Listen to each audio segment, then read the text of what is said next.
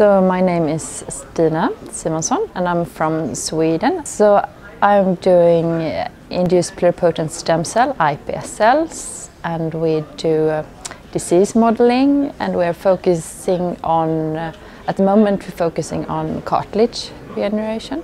I'm interested in fundamental biological questions, but I can do it so that you can combine that with a disease mechanism, or it's good for beneficial for human health.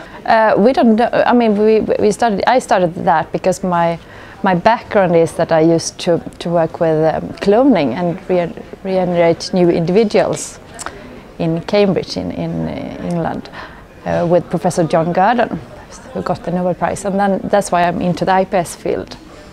And then I think the advantage of using iPS cells, we didn't know that from the beginning, but it looks like it has a very good regeneration capacity and can heal the cartilage.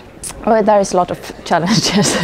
The most hardest thing is to repeat others, so to get a perfect protocol that is working. And the protocols that we have been limited to is to co-culture with other cells and so, but then it's very hard to get the mechanism of what's causing it, because it's very hard to get rid of the other substances and things. But the challenge is always, you know, if you're doing the right thing and that it's going to get a good result that you can trust, a reliable result.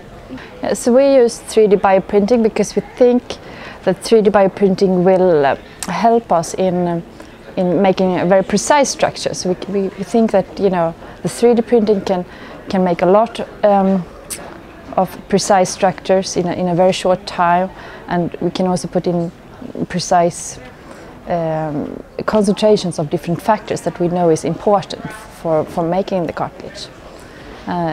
Because we are making them from iPS cells that we have to take through development in order to, and then during development it's very important with concentrations of factors like morphogenes and stuff. So that is what we try to do and achieve.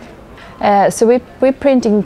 We tried different things, but nowadays we print with the cells within the scaffolds together. But we're also trying to place cells or place whole organoids into the printing process. But it's yes. So I think printing with the cells, if you compare that to seeding the cells, if you want to have it in a clinical settings, it must be a huge advantage if you can print the cells and if they can survive. So what we have seen when we print the cells, we need to have a lot of cells that survive to actually form some kind of tissue.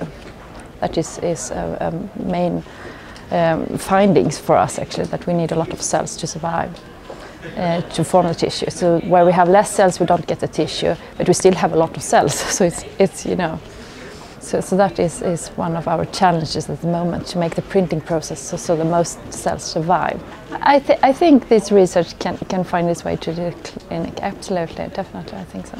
It's a long way there, and we're not doing any clinical research at the moment, and we don't, you know, it has to be safe with the cells. But I think absolutely, and then you can maybe print even at the surgery table directly into the wound.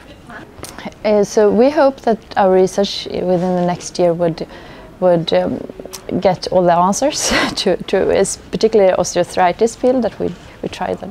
We have a model system and we can print with that and see if we can get some molecular answers so that we can use and screen for drugs, for instance, and so we hope that the 3D printing will help us in the screening process.